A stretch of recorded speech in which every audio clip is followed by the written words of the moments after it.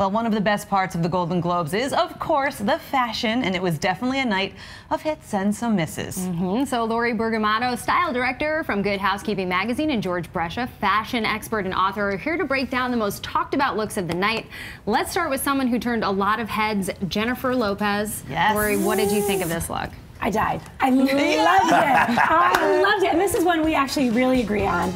I just thought in this Giambattista Valli, she looked incredible. I don't know what kind of deal Jennifer Lopez has made with the devil, but it's really working. She's drinking from the fountain of youth. She Absolutely. really is. Jennifer Lopez, for me, is the quintessential star that understands every element that is important when you go to a red carpet. How she looks in it, to have her fashion moment, that the color looks good on her, that she is just giving you all of these elements put together, creates perfection on a red carpet. And I love that normally we've seen J-Lo in something that's showing a lot of skin, super duper over the top sexy, but this wasn't that. Exactly. This was like a lady look. Because she knows where she is. So she's at the Golden Globes and she's giving you glamour, Hollywood, but relevant and modern at the same time. We were watching this together, and I think we both just gasped when she came out. Loved it. Let's move on to another Jennifer. Sure. One of my favorites, Jennifer Lawrence in Dior. Okay, so I understand that, you know, Jennifer Lawrence is Dior's girl. I think it's okay. It didn't like overwhelm me. Like, I wasn't crazy in love with it. I liked it. I thought it was fine.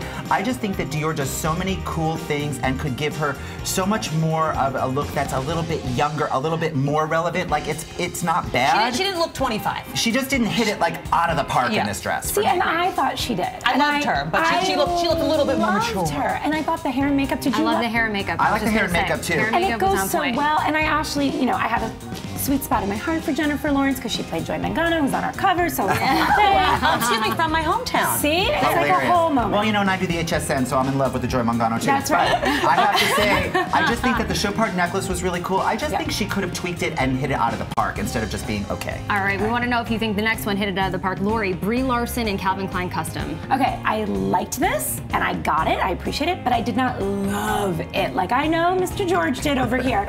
But here's the thing for me on this.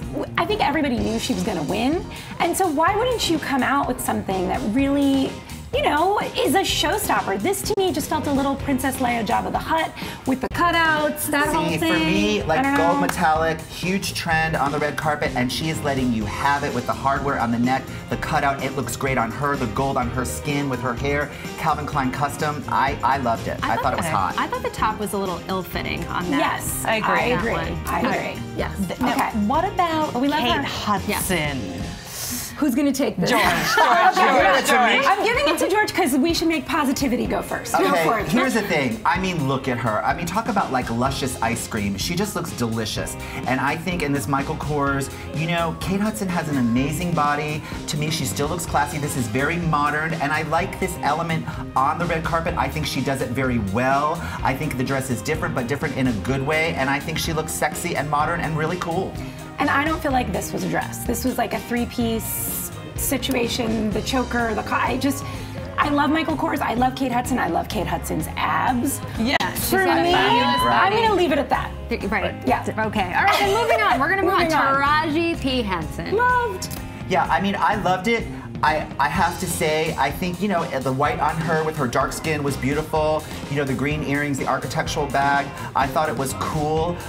For me, in a white dress, I think Laverne Cox did a better job. So, you know, if you're gonna do white, you really have to kind of know what's gonna be going on the red carpet. So it was okay. Again, it wasn't like out of the park, crazy, amazing for me. I just feel like Stella McCartney can do no wrong, and neither can she. And so, Taraji, she really owned it. She was working that carpet. She did. We have a lot more people to talk about. We're going to be back and keep it right here. We'll be back with more fashion with George and Lori right after this.